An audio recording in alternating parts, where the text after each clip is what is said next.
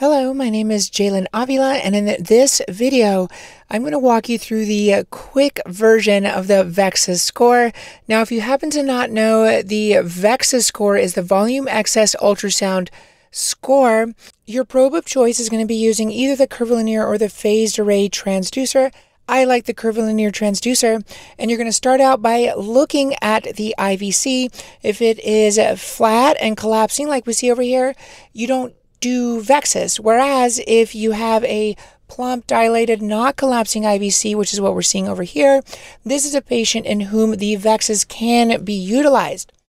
Now, the VExUS score is going to include the IVC as kind of an entry into it. Then you're going to obtain a hepatic vein Doppler waveform, a portal vein Doppler waveform, and an intrarenal vein Doppler waveform.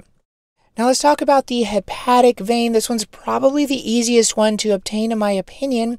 These are going to be more thin-walled and are going to be aligned the same axis as the IVC. So if you place the transducer with a probe marker facing up, you're going to see it in its long axis, and it's going to be thin-walled here. We don't see any hyperechoic walls relative to the portal vein, which we're seeing here, that has thicker walls.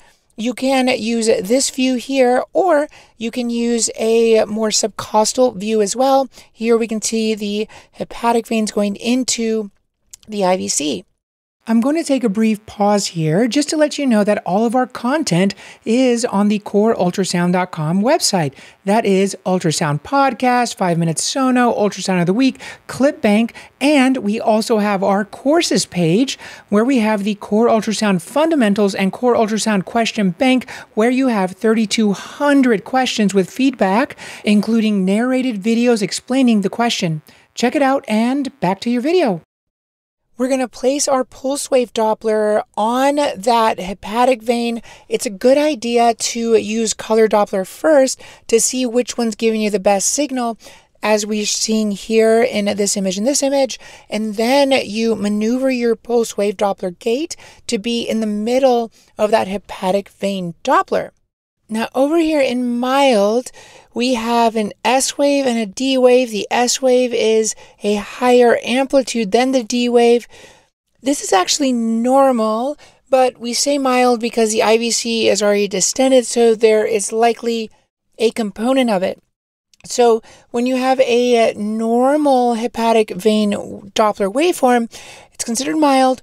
When you have the D wave as a higher or equal amplitude to the S wave, that's moderate. And then when you start to see this sinusoidal pattern, that's when it's considered severe congestion.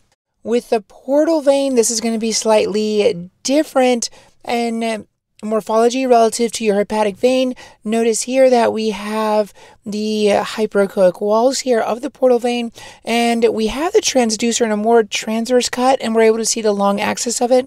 This would be the portal veins, and we're going to do the same thing, throw some pulse wave Doppler on there and identify the waveform.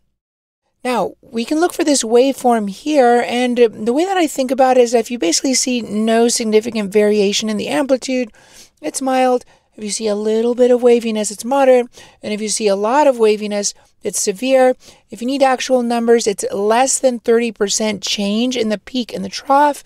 This is between 30 and 50% change, and this is greater than 50% change, would put it in the severe category.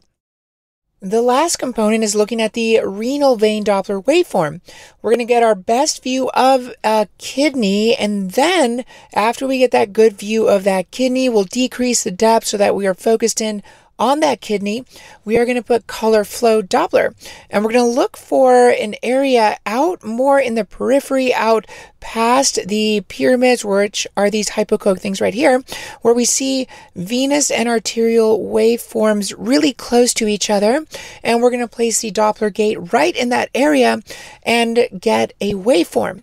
Now over here we have our mild congestion. Now this is a normal waveform, but remember, you already have the IVC that is plump, so there's already some congestions. That's why this is mild category, even though this is a normal waveform. Now what we're seeing here is we're seeing a combination of the arterial and the venous waveforms together. This is arterial, and then this negative deflection here, this little wavy, is the venous waveform. Now, if we look over here in the moderate category, we're still seeing this arterial spike, but now the venous waveform is biphasic. That puts it into the moderate risk category. And then when we start to see a sinusoidal pattern here, that's when we get into the severe congestion category. Now, let's put all of that together to determine what the VExUS score is. So we're going to start off with a plump IVC. And if we look at all these three things and they're all either in the mild or the moderate category, that's going to be grade 1. And then if we have one of the waveforms that's in the severe category, any one, we can have 2 milds and 1 severe, that is going to be considered grade 2. And if we have 2 or more, anything more than 1 in the severe category, that's going to be a grade 3 VExUS score. That's it for this video. I hope to hear from you soon, and happy scanning.